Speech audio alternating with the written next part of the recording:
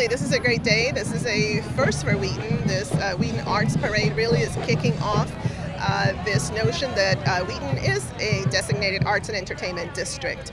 And so there was really a lot of work that took place to gather all these artists to really, in many ways, unearth this extraordinary force of creativity that already existed in Wheaton.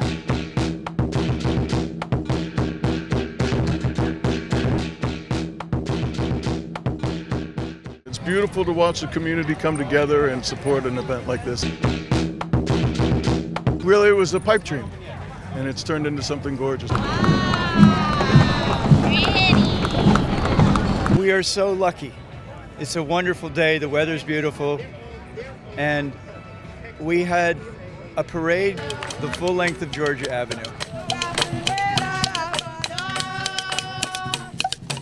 All that you see here, it's not about money, it's about people. It's great. It's pulling everybody out from the neighborhoods and putting them out onto the street for everyone to see, because a lot of people have in-home businesses, or maybe they're online. So it's bringing them out into the media and into the public.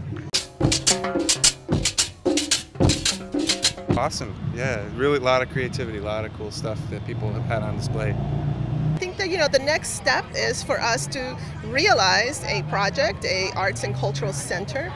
The county council, we have already introduced appropriated money for a feasibility study, and it is our hope that this will move forward because we do have to have a place. When you look at the extraordinary diversity in Wheaton, with that comes quite a bit of cultural patrimony and arts traditions, etc. that I think needs that place and moments like these and activities like these to celebrate it. I'm really thrilled. I think Wheaton is finally going to live up to its name of being an arts and entertainment district.